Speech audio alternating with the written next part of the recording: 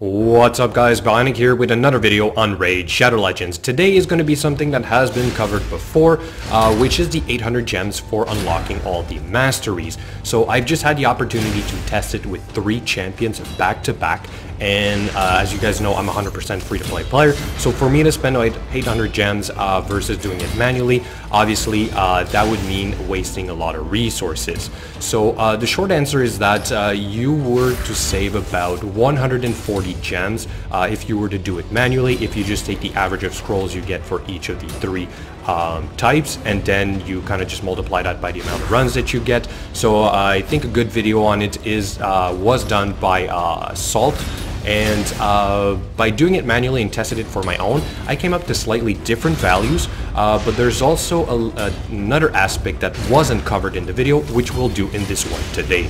So before I get started, I will point out that the link to the Salt video will be in the description, and then what I'll do is I'll go over a chart that I made. I will explain the chart, but it should be relatively easy to understand on its own, but still, I think it's best if you guys just stick around for me to explain it, so you can understand my thought process on how I came up with those values. Okay, as you can see in the background, I just finished Xavier, which was my 3rd champion that I did, and you can see she's level 36, and that is the big difference. That is the thing that wasn't covered before, because as you're doing Minotaur, you're actually leveling your champions, and this is energy that you would instead not need to spend on this champion because you've done it through the Minotaur. Okay, so I've done it with 3 champions, Skull Crusher, Steel Skull, and Xavier, and they all came up to roughly the same values, which is basically what you see here. So this table explains what happens when you take your champion from level 160 and you run it through Minotaur as quickly as possible. So you will reach, on average, level 36.5. Now the guy who pays 800 gems will then have to spend more gems on leveling that champion to level 36.5, which is why you then see a difference between both.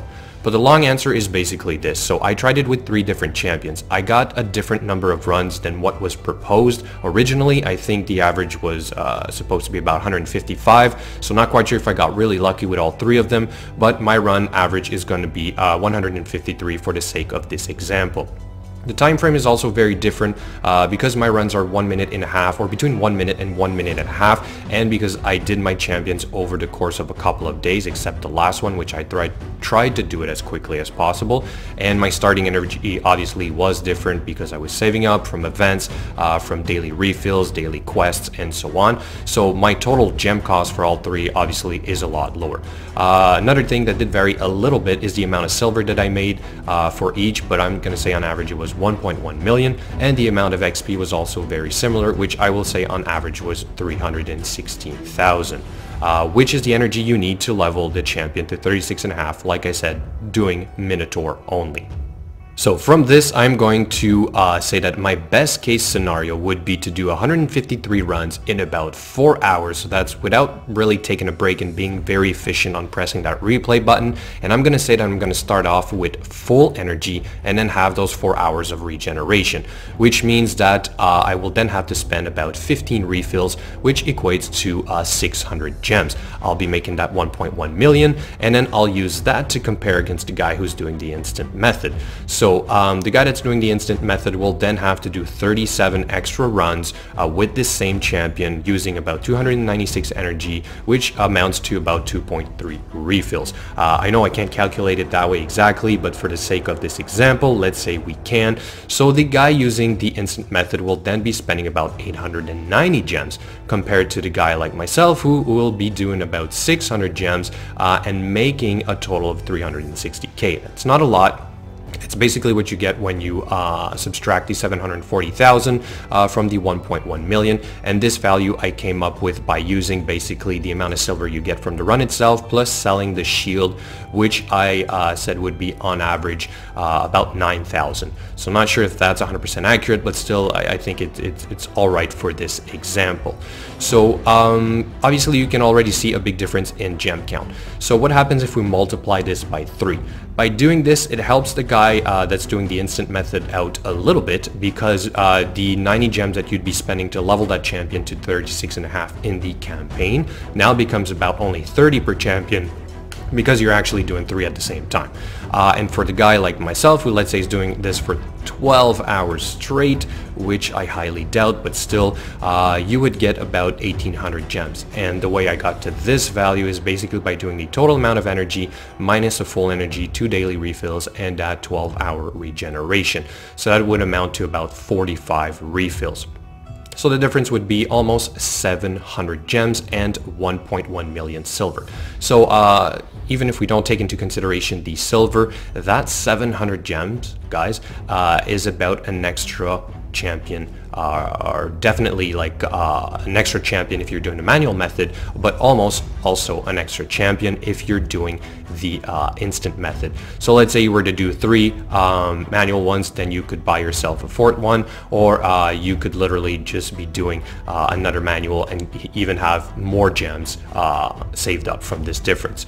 So I already know what some of you guys are going to say. You're comparing a level 15 Minotaur run as well as a fully dedicated team that can do it very fast, and you are level 60, which means you're getting 130 energy per refill. And that's absolutely true.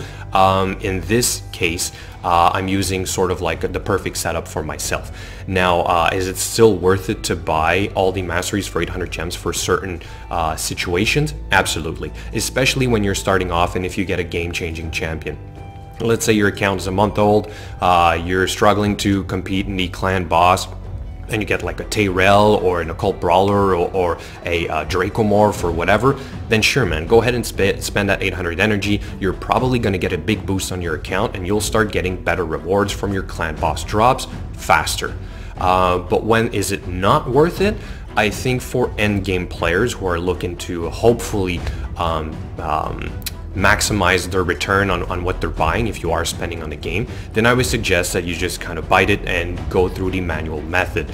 Or if you are very rich and you just really don't care about wasting any money, then by all means go ahead and do it, man. Like, it is a lot quicker and it's really not that much of a difference when you compare that based on, let's say, you know, thousands and thousands of gems. So it's up to you guys, but still I just wanted to put it out there because as you know, and as I've said multiple times, I'm 100% free to play, so I'm really trying to min-max the amount of what I get out of my resources, basically. So I hope you enjoyed the video. Don't forget to check the description to see how you can support my channel, and I'll catch you guys later.